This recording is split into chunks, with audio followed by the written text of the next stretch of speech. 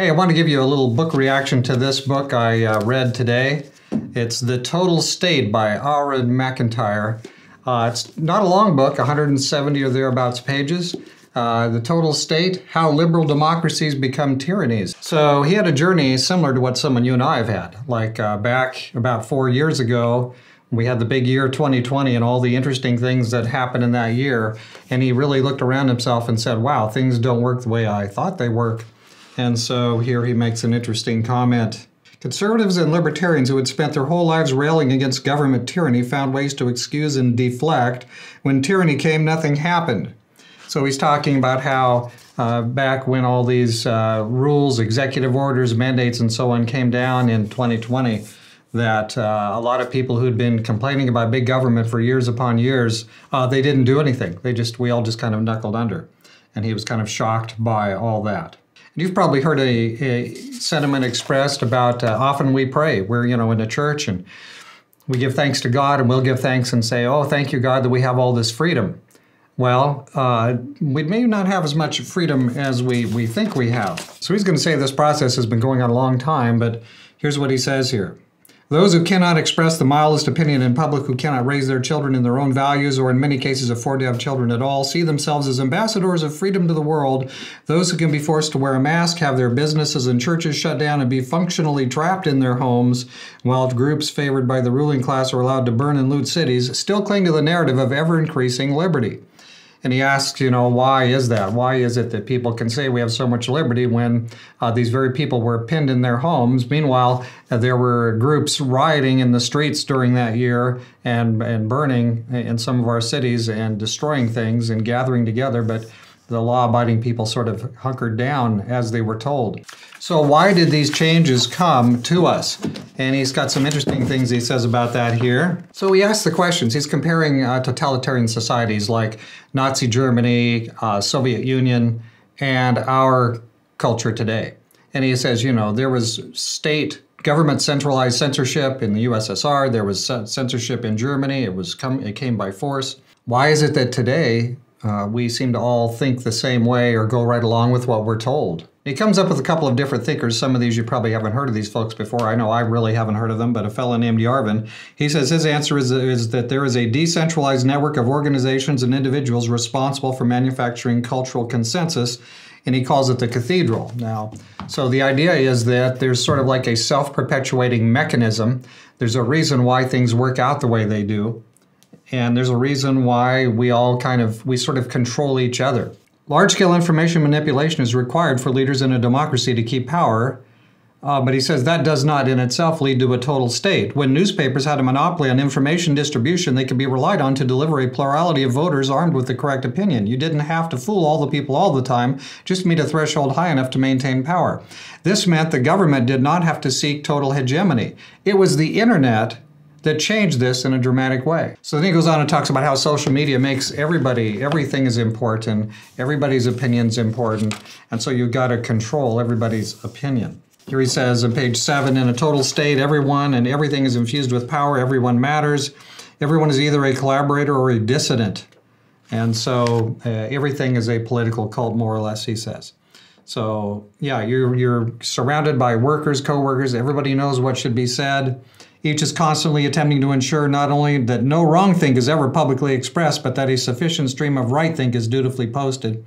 And so there's this self-perpetuating mechanism that comes about that we don't want to say something that's too far out of the accepted stream. So we kind of police ourselves. So he asks this question, if there is no official state organ coordinating the message, no Goebbels pushing this from the top down, then why is the German cat appearing everywhere? Because the Germans didn't force him to make this big thing about the German cat. But the people sort of, among themselves, decided that the German cat was superior to all other cats. And maybe it is. So then he says the reason why is because there's something that he calls the cathedral. It's a decentralized network of organizations and individuals responsible for manufacturing a cultural consensus. And so basically, the people at work, the media you listen to and watch, and so on, it all comes together. Now, this isn't really necessarily written from a religious standpoint, but listen to this. This is how the cathedral serves as a coordination mechanism between so many different organizations in our society. It provides them with the same religious values. So he kind of talks about this all as being like a church. Everyone in power will thus have attended similar educational institutions and obtained their positions in a similar way. In a deeply Christian community, there was no need to ask what a code of ethics was being applied in any given situation, what rules would inform the decisions being made. No one was required to state out loud that Christianity was the foundation of the society and that it dictated the terms of almost every decision. It was implicitly understood. The university serves as the modern church. No conspiracy is required to coordinate the actions of those who manufacture the narrative of our civilization because they all go to the same house of worship. So basically, the modern university is kind of like, it's like a secular church. It's got its own set of values, and everybody gets credentials. Everybody who does something serious, they all have a credential. You know, I've got my degree from this university and that university. I've got a couple of them myself. So, yeah, we've all kind of gone through this certain system, and so people tend to think the same way because they're getting the same values pushed along. And so the university serves, as he says, as a modern church. You don't need a conspiracy. You just kind of get everybody going through the same system, and they come out supporting the same establishment. He goes on, and here's a full paragraph from page 15 I want to share. As odd as it sounds, we are governed by a decentralized atheistic theocracy. Kind of sounds like a contradiction, but listen. A religious system without an official holy book or central church, but a religious system of moral assumptions all the same. It is particularly difficult for Americans to perceive this due to our understanding of the public/private distinction. We are trained to think that formal power officially centralized under the law by the government is the only path to tyranny. If power is distributed among non-state actors, it is thus difficult for Americans to see it as a threat. This is understandable as the Founding Fathers never envisioned a secular society where the entire ruling class received moral instruction exclusively from progressive universities before taking jobs that allowed them to deliver a narrative to a small box in every American's pocket 24/7. But this is the world we live in. So we often have thought about, the government and the separation of church and state, and that does keep the government, at least in theory, it keeps it from promoting a certain religious view.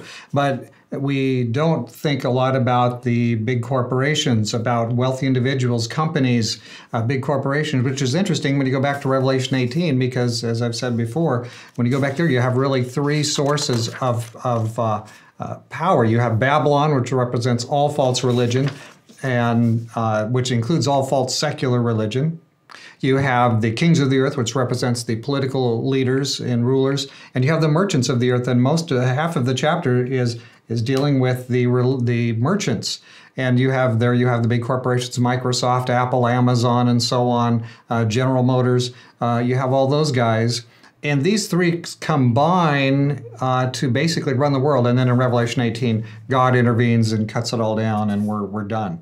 So, but what we see today is we see those groups all interlocked and intermingled and working together. And we see today a strong increase in the censorship issue that's going on.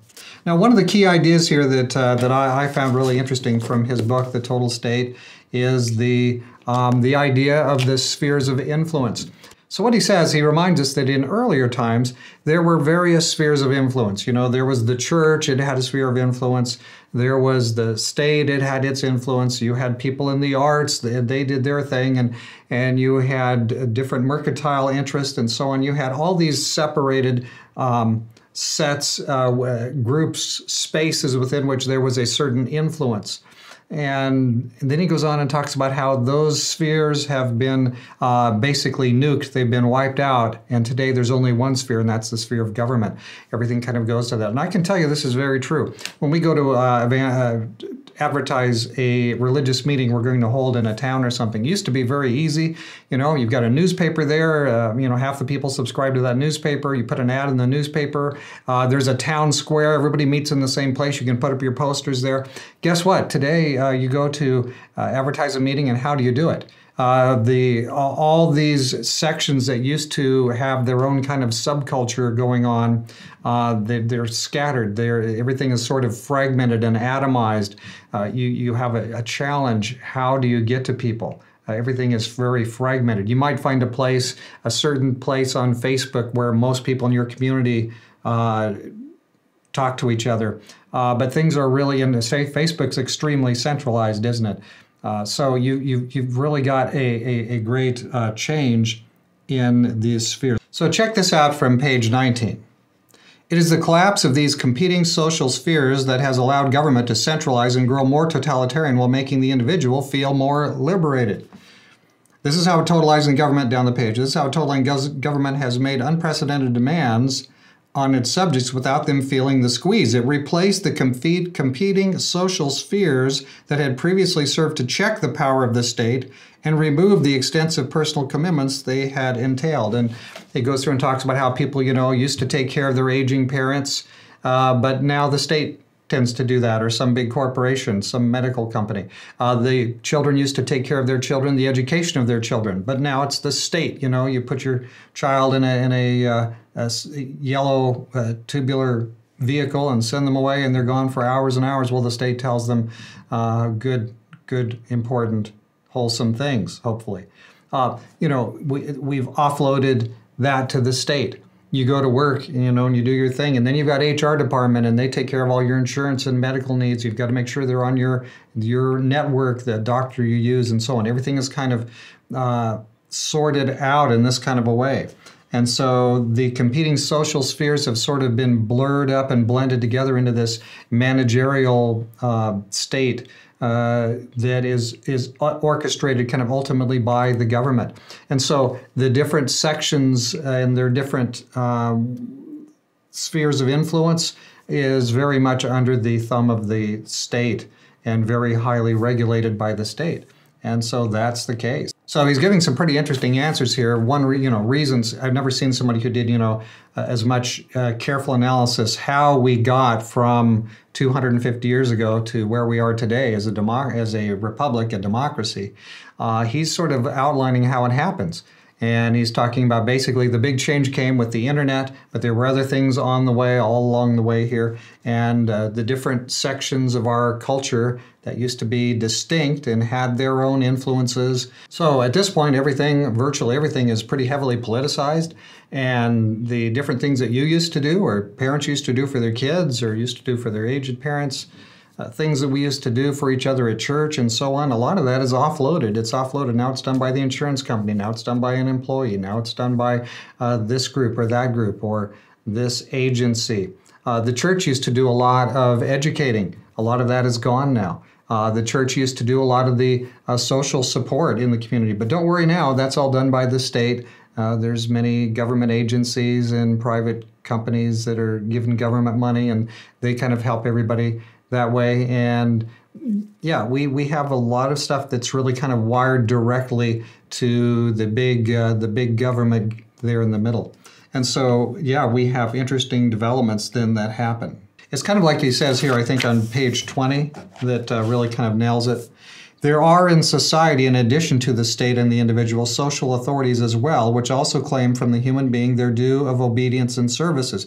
See, the United States Constitution has all these guarantees in it that, that more or less amount to church and state will be kept separate. But what we actually have, though, is today we have the merchant class and that is doing a whole bunch of stuff. Your life, if we took away your devices and we took away your automobiles and took away all the things that connect you to government in this way and that way, you'd be dead in the water, really. That's the way it would be for almost all people. There's a few people out on the edges, there's a few people that can grow their own food, but boy, you know what? The just-in-time shelf stocking in your big box local store. What happened if there was a crisis and that stopped for 4 days or something? You'd be in the way that you were back in 2020, right? You'd be hoping that when you got to the store, there'd be some toilet paper there for you and maybe some other things that stopped coming in quite as regular. So we have this, the breadth of our culture has shrunk and hollowed itself out. And so now we're very highly dependent on a few things. We got to get the government checks. We got to get them to pay for different medicines that we supposedly need. We've got to have the big box store so that we can eat. We've got to have a gasoline station so we can put gas in the car.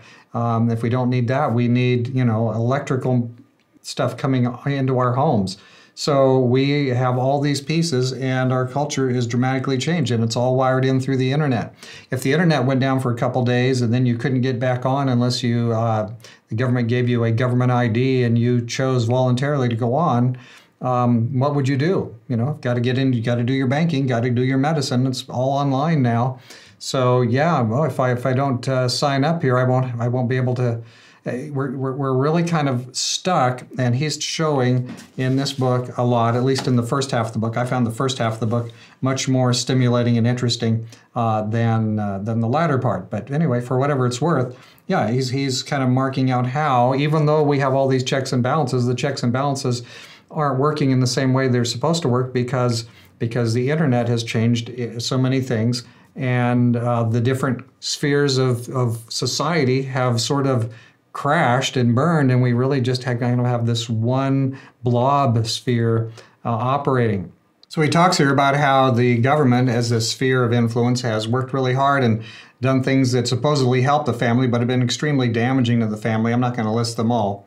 But he says here, here's a paragraph of interest, page 24, there is a reason why every organ of power in the United States seems obsessed with introducing sexual and gender identity to children at an increasingly young age. Normalizing the idea of transsexual children is an incredibly useful tool for the regime because it can serve as a reliable wedge between kids and their parents. If children can choose their own gender, if the ability to choose their gender is a human right, then it becomes the duty of the government to protect that right. Protect that right from whom, you might ask? The parents, of course. So over here on the next page, he talks about the government's response to COVID-19. Check this out. The government's response to the COVID-19 pandemic is an instructive example of this. The entire ordeal perfectly demonstrates how quickly the illusion of individual rights and limited government that modern liberal democracies have constructed can be hand-waved away when the total state identifies an opportunity to expand its power. With no intermediate spheres of social influence competing for allegiance, the total state can use emergencies to swiftly rationalize exceptions to individual liberty and seize power with little to no resistance. And so, yeah, that sounds exactly like what we experienced just here a few years ago. There's one more thing I want to bring out, at least one more thing, and then I guess maybe just some general comments and we'll finish. But this is on page 32. And I think this is one of the most important points of the whole book. So why are we having trouble getting along? Why do we have such disparate reactions to things? Why are there people that are completely over here and completely over there? Listen to this statement he has in this paragraph. Conservatives believe pointing out an abuse of power will shame their opponents into returning to the norms of equality. But this is far from the case. Listen, shame requires a shared ethical framework, usually based on religion and modified by social custom. For shame to be effective, the target must have some understanding of what they're doing is wrong and be surrounded by others who apply social pressure until the behavior is corrected. Progressives do not share the same value system as conservatives beyond some vague overlap in terminology. You've got to have a shared conception of what's right and what's wrong. Otherwise, you know, if you're in the opposite way of thinking, you won't feel shame in the same way. You did this? Can you believe I can't believe you did this? And the other person's like, yeah, what's the problem? Because they don't have a shared value system. So today we have very disparate, separate value systems. Different parts of the country are really different nations in terms of how they think morally.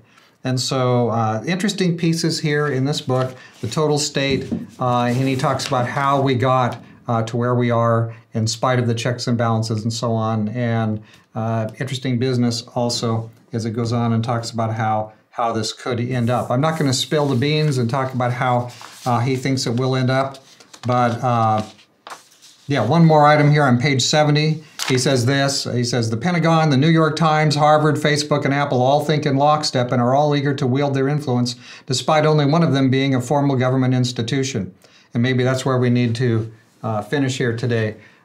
He's pointing out that there is more, we have a separation of church and state on governmental stuff, but when it comes to private industry and different wealthy people and so on, there's nothing like that going on. In all these different corporations, what did we list here? New York Times, the Pentagon's government, but after that you've got New York Times, private, Harvard University, Facebook, that's private, Apple, that's private. All think in lockstep and are all eager to wield their influence.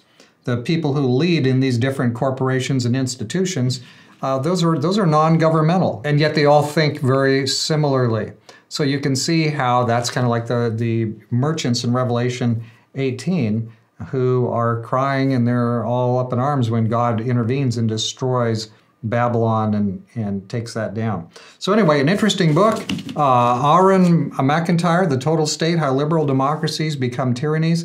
I'm going to put a link to this. I'm not really trying to sell it exactly, you know. I'm just kind of giving you a reaction to it. But for those who might be interested, if you want to buy it, there's an affiliate link down below, and I'll get a tiny cut out of that maybe if you choose to buy it. I'm not advocating everybody buy this book. Anyway, I found it to be interesting and insightful. I didn't tell you everything about the book because that wouldn't be fair. Plus, there's not enough time in a review like this, reaction like this. But anyway, looking at where we're living here in this space, you know, from 2020 to 2025, more or less right now, we are in the wake of giant historical developments. I would say, you know, that in the year 2020, we had kind of like we had the first global issue of conscience. The Reformation was more in Europe. There have been other issues here and there in certain parts of the world, but it really the most global thing that we've ever experienced as a planet, as a planetary civilization of human people, had to do with things that happened in 2020 and in the year or two immediately after that about, you know, whether you would take a certain kind of medical treatment or not, and whether that would be forced upon you or not, whether you could travel or not, whether you could see a dying relative in the hospital or not. What would you do to be able to visit with a dying relative? Because there was all kinds of impositions on personal liberty there. So we really are living in a hinge of history. Things have been changing very dramatically. Just very recently, there have been some extremely dramatic impositions on personal liberty in Britain and the United Kingdom. Digital ID is coming in Australia now. So yeah, we've got some really creepy things that are coming into our situation. And just here yesterday or the day before, the World Health Organization declared another global kind of, you know, international health emergency. And so we're kind of in an interesting place because the last time that happened was way back in early 2020. So I can't tell you the future. I'm not interested in telling it to you. I can tell you from the Bible, you know, how it ends up. But along the way, it's interesting to see this. And he lays some of the blame on some of it's very circumstantial, but there's also a very intentional thing where we have the total state. The outward ones, you know, like the USSR and Nazi Germany, they used force very overtly and they were more brittle and they didn't last altogether. But there's been more of a gradual thing here in the West with the United States and other Western countries, and the gradual thing seems to have crept up now to where we're right on the very verge of losing our freedoms. So interesting business here. The Total State, How Liberal Democracies Become Tyrannies. I'll leave it there, but I find it to be really an insightful book. This business of being a Protestant nation, we tend to give the state all kinds of freebies. We give them lots of free passes. The government's going to do good things for us. It's all going to end happily ever after. It's okay. But when you read the book of Revelation, Revelation 13 and Revelation 18, read Daniel chapter 7, when you see those pieces put together, the Bible picture is not that we all live happily ever after. The Bible picture is not that all these wrinkles get straightened out and we start flying straight. There are tumultuous times, and we go into those rapids and we come to the end of Earth's history in this age. So maybe when we pray and give thanks to God, we can thank Him not for the glorious freedoms that we have, but for what remains and the opportunities that remain to live for Jesus and serve King Jesus in a world that is very rapidly spinning up into a full-blown total state. All right.